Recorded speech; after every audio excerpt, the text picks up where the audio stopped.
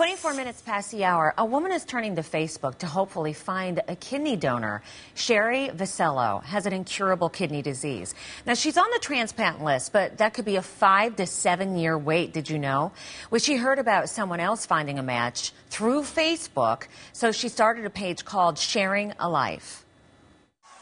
I don't want to be hooked up to a machine for 3 or 4 hours a day, 3 times a week. And I feel like this is a possibility.